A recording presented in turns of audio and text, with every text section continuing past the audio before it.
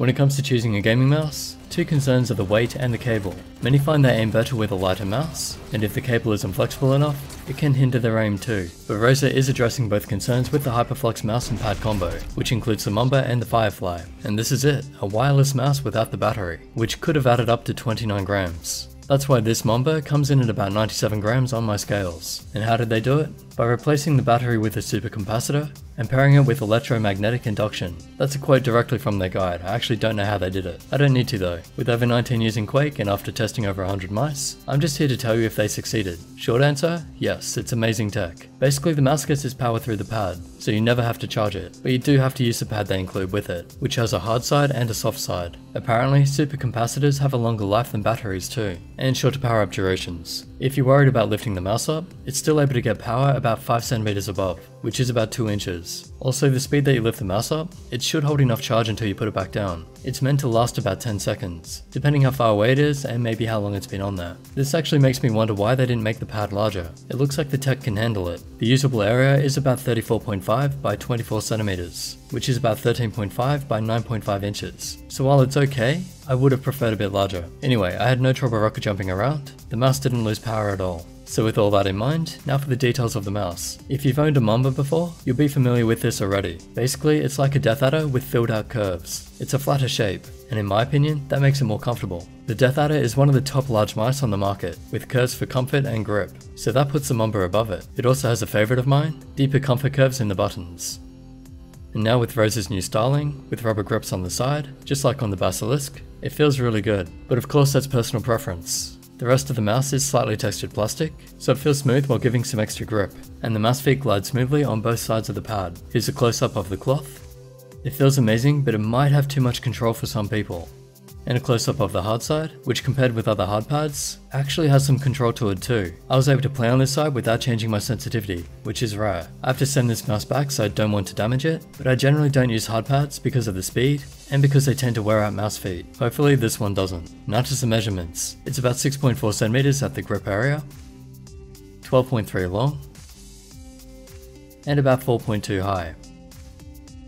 From the side we see a gradual slope of the buttons, and high point in the middle, so this is a shape that can suit a lot of grip styles. Ideally you want about 60% of your hand measurements, but if you factor in comfort, you could probably use it in palm grip with 18 to 20 centimeters, claw 18 to 22, and fingertip 18.5 to 22. Same as the DeathAdder Elite, but it is a tiny bit wider because of how they flatten the curve, so you could go a bit larger. Here it is next to the DeathAdder, Basilisk and Abyssus V2. Obviously closest to the DeathAdder. The cable which plugs into the pad can also be plugged into the mouse, and it's 1.8 meters long, and it's a flexible, smooth braid. It's just a bit stiffer close to the mouse, but I think that might be by design.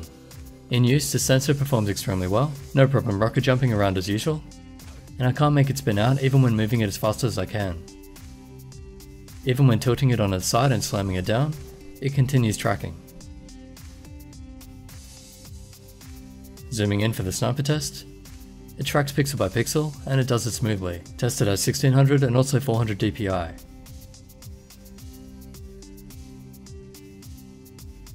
Acceleration levels seem normal, pretty much non-existent, and the same for deceleration. This testing isn't totally accurate of course, but I had no trouble with it. The lift-off distance is under a DVD on the cloth side, and about 1 DVD on the hard side. In the line test I don't see any jitter, angle snapping or skipping. Lift-off movement is good and no sensor rattle. As usual, it's a top performance by arguably the top sensor on the market. Very happy with it and the Firefly mousepad. In the latency testing, tested against the Razer DeathAdder Elite, the clicks are about the same in the reaction test and also the bomb test. So I would say little to no lag there. Just to help confirm that, I filmed it on a 240Hz monitor at 1000 frames per second, and it looks like no difference. Again, none of these tests are totally accurate, but all three together make a pretty good case that there's no latency on the HyperFlux, so you don't need to worry about the wireless having a delay. Now to check the quality, here's a listen to the clicks.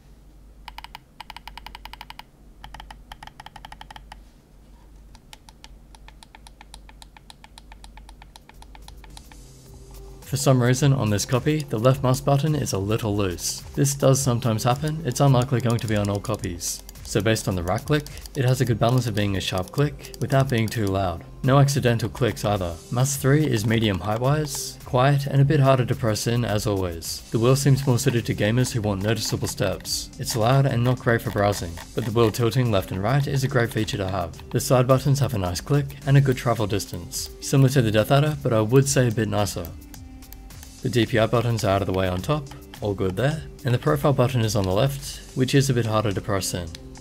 Checking the build, when tapping it, it sounds fine, but shaking it reveals the mouse wheel is a bit loose.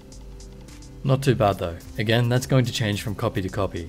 It uses Razer's new software, and you can alter the buttons, but not the profile switch, but you can alter the tilt wheel. To add extra commands on the mouse, you can use the hypershift, but I kinda wish I had a dedicated button for this. As for commands, you got keyboard functions, mouse functions, sensitivity, macro, switch profile, switch lighting, hypershift, multimedia, and more. It also has onboard profiles, so you should be able to set it up once and uninstall the software, but you could lose some features, so it's probably best to keep it on there. The DPI stages go from 100 to 16,000 in steps of 50, and you can have 5 of those. Use your polling rate, and in lighting you can set the brightness and change the power indicator color. Razer Chroma Studio is one of the easiest color configurators to use. You can make your own gradients with a few extra options for each device, or you can choose a preset. And in calibration, you can adjust the sensor to the mousepad or change the lift-off height, but the change isn't much, so I would only recommend doing this if you're experiencing tracking problems. For most of this recording, I had the lighting set to normal, so here's what it looks like at full next to the DeathAdder, and you can also see the smooth cycle lighting of the Firefly.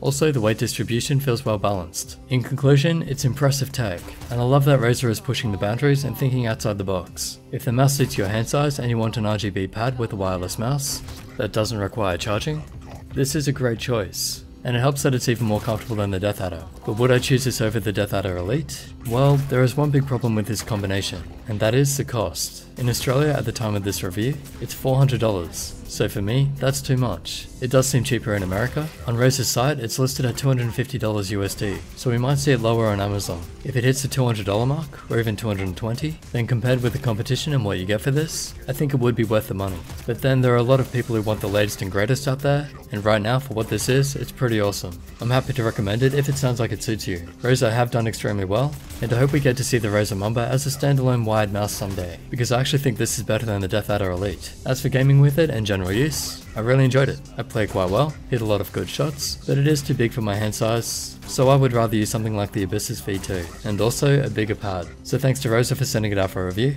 and as always, no bias, I actually do have to send this one back. But if you want to help support the channel, I'll leave some links in the description. And as always, subscribe, like and share this video, and I'll catch you in the next.